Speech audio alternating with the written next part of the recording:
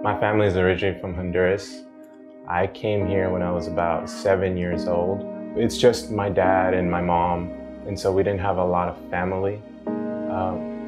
Whenever she would go to her friend's house, we'd have Thanksgiving with them, any holidays where we'd go to a friend's house. That's when I felt like this is gonna be a long-term thing. This is where home is gonna be.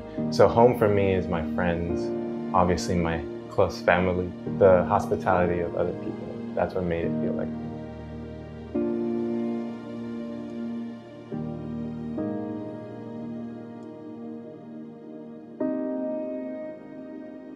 We didn't really have a plan of where I was gonna go to college, but my mom was always on top of it. She was like, no, you gotta get good grades. You have to give your best effort because that's what we brought you here for, a better future. I learned that from a young age, like I gotta do better. And when picking for colleges, I honestly didn't know. I came in toward, different places, and when I came to A&M, what really got me was the hospitality that I felt with my family being my friends. So I could see myself adjusting to that.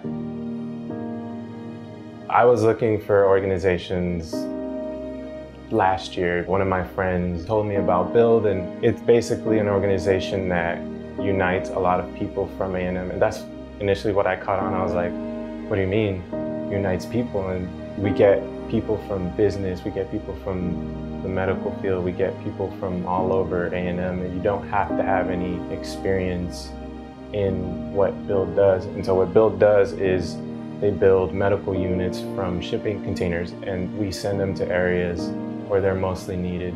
So like Central America, South America, Africa. I found out that one was in Honduras, and I was like, that's where I'm from.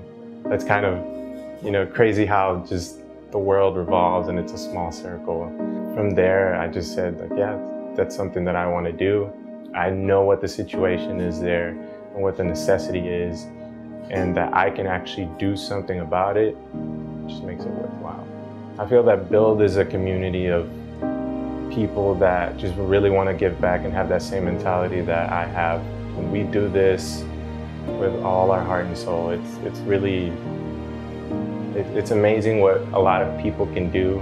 Working together and getting all of our knowledge together, it makes a difference. You don't have to know how to build a partition wall and things like that. I certainly didn't know how to do it, but I got my knowledge and somebody else's knowledge together, and we're able to make something that affects people and actually matters.